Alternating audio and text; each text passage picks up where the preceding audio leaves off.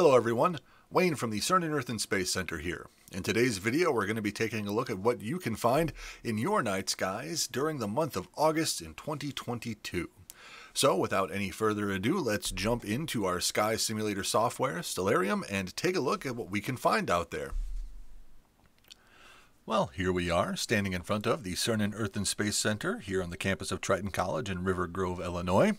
We have our time set for 10 o'clock on the evening of August 15th, so right in the middle of the month, and this will be what we can see out there. We're facing towards the west right now, looking right at the building of the CERN Earth and Space Center, and almost directly above it, in the sky, almost directly towards the west, we see a very bright star named Arcturus, which is part of the constellation of Boötes the Herdsman. He's a shepherd up there in the sky. Bring up the artwork really quickly so we can see what he looks like. There he is. So he is a shepherd. He's the one who's in charge of moving those great bears around the sky, and we can see him standing right next to the Big Dipper and Ursa Major right here, moving those bears across the sky. So by finding Boötes, you should be able to find Ursa Major, the big bear, as well. Now, as we turn our way across the sky, turning more towards the south, higher up, we'll see a few stars due to the light pollution here in Chicagoland area. Makes it hard to see a lot of them, but we can find a good bunch. Towards the southwest, very close to the horizon, we see a bright orangish colored star called Antares, which is part of the constellation of Scorpius the Scorpion. It's a little bit blocked out by some of the trees and the buildings, but if you go out a little bit earlier than 10 o'clock, you should be able to spot it maybe a little bit higher up, a little bit easier to see.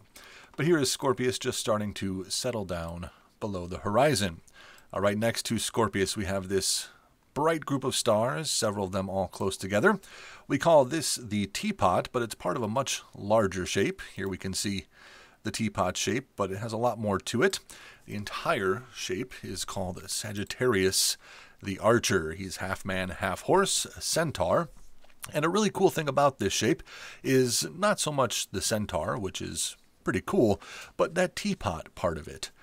If I get rid of the artwork here, we can see it a little bit better. This teapot that we see here can be used to point us around and find some really cool things. So here we have the handle of the teapot. There's the lid, and there's the spout. And if we follow this spout as like an arrow with a line pointing from it, it'll point us right towards the exact center of the Milky Way galaxy.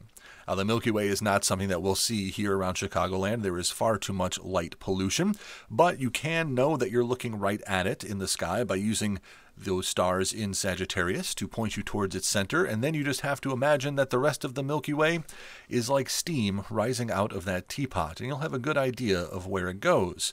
Now, I can show you a little bit better by turning off the atmosphere here, and we'll see those bright stars do point us right towards the center of the Milky Way, and then the rest of it rises up like steam through the sky. Now, moving up higher up, almost directly overhead, we have a bright star here, and then a couple more pop into view as we look even higher. Now, these three bright stars make up our summer triangle, which we can see throughout the summer and into the early autumn. It's made up of three bright stars from three separate shapes. We'll start with the bottom star. It's called Altair, and it is part of the constellation of Aquila the Eagle.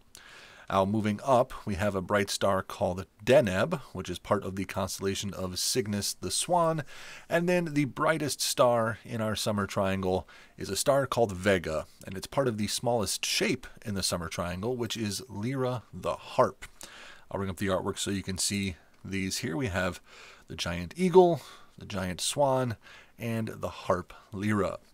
Now, these are pretty recognizable and very easy to spot because of that triangle shape that we can see. And once you find that big triangle, then you can narrow it down to the three individual shapes. Cygnus the Swan here also has another name that you might know it as, and that is the Northern Cross.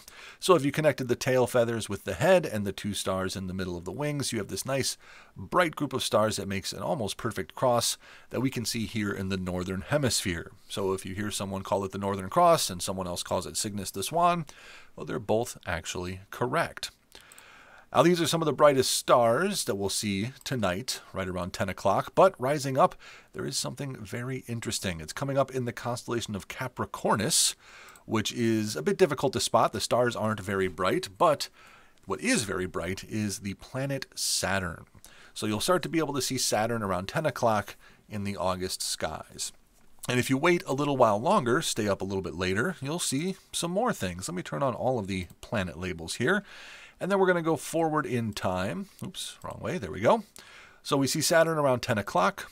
And then Jupiter starts to rise up around 11, followed shortly by the Moon.